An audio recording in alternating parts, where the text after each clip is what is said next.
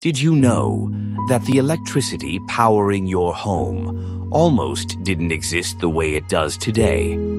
AC current, the kind running through your walls right now, was once feared, rejected, and even used to electrocute an elephant. Welcome to another episode.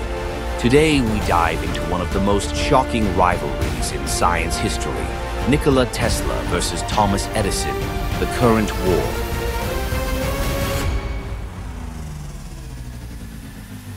Picture this. It's night. You're sitting in your room. The storm outside rumbles softly. You flip a switch. Click.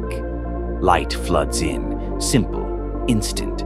But have you ever stopped to wonder, how does electricity reach you? And who decided what kind of electricity flows through your home? The answer is anything but simple. It's a story of power, pride, and genius. 1884. Two men, two visions. Thomas Alva Edison, the Wizard of Menlo Park, inventor of the light bulb, the phonograph, and the motion picture camera.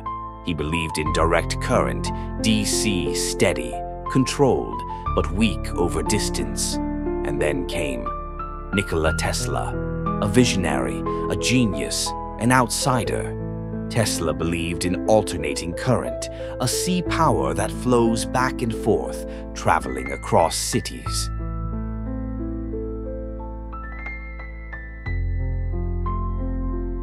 Tesla arrives in America with a letter that says, "I know two great men. One is you, the other is this young man." He joins Edison's team, works hard, rebuilds generators, and then asks for the $50,000 Edison promised. Edison laughs. "You don't understand our American humor." Tesla quits, but not in defeat, in defiance.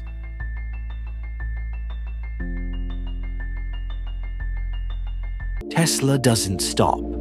He dreams of a world wired with AC power. He invents the induction motor, AC generators, and a complete power system. But nobody listens until he meets George Westinghouse. Together, they start a revolution, the AC revolution. Edison sees a threat, and he fights dirty.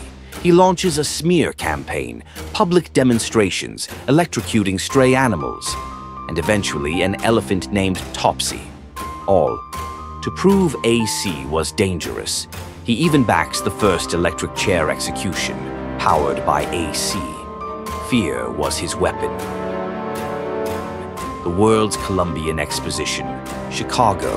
Edison bids to power the fair with DC, but Tesla and Westinghouse outbid him. And when the sun sets, 100,000 light bulbs glow with AC current. It is breathtaking. It is history, and the world takes notice.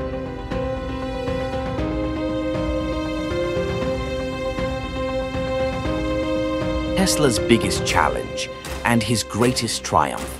They build the first hydroelectric AC power plant. In 1896, the switch is flipped. Buffalo, New York lights up, 26 miles away. Tesla's vision is real. A sea wins, but Tesla wasn't done. He dreamed of wireless energy, remote control, global transmission of power. He builds Wardenclyffe Tower, but investors pull out. Tesla's ideas were too far ahead, too radical, too free. Edison moves on. He turns to film, sound, and industry. Tesla fades into obscurity. He gives up his AC royalties, dies alone in a New York hotel room. But his dream lived on. So who won the current war? Tesla's AC powers our homes, cities, and the world. But Edison's name built billion-dollar empires. One was a showman, the other a scientist with soul. Both changed the world, but only one dreamed to power it for free. Next time you flip a switch, remember, You're tapping into a battle of ideas, egos, and electricity. Drop a lightning bolt in the comments if you're Team Tesla.